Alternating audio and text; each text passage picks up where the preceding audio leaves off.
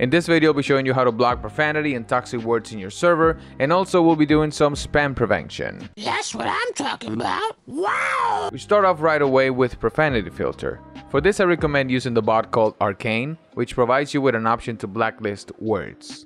I prefer using a dictionary of blacklisted words because there are several things that people say that are not necessarily considered profanity, but they are equally hurtful. So manually blacklisting words gives you more control over what is and what is not acceptable in your server. And believe me, people will test these limits. There's something about the anonymity that Discord provides that make people feel like they can be their worst selves online. And if you're too loose with profanity, your server will turn very toxic very quick.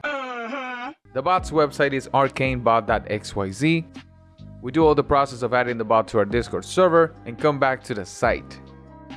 We log in with Discord and we go to the Manage Servers tab, choose your server, and under Moderation, click on Configure. You can review all of these settings and turn on the ones that fit your needs the most, but the one I'm looking for is the blacklisted words one.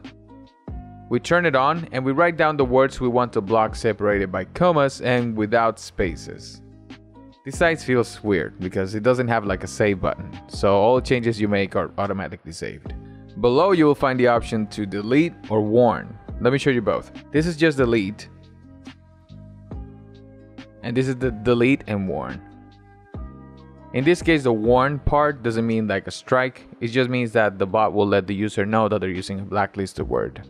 The warning option is best because it informs people what they're doing. The delete option just erases the message and they might just keep trying to say it without knowing that they're not allowed to do that. Now let's move on to spam prevention. This one I think Me6, it's the best for the job. We'll set up a few features to stop these.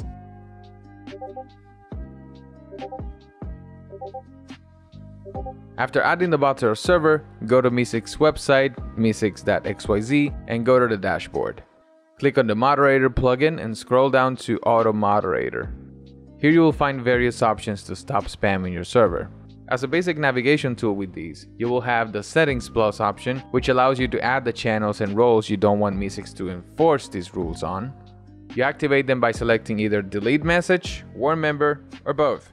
These options are kinda self-explanatory, so I'll just comment on the ones that might not be as clear. For example, repeated text. This one only blocks repeated text sent within a single message. If you send the same text on several messages, it fails to block it. I talk more in depth about this in the raid prevention video. And where is it again? You know, description.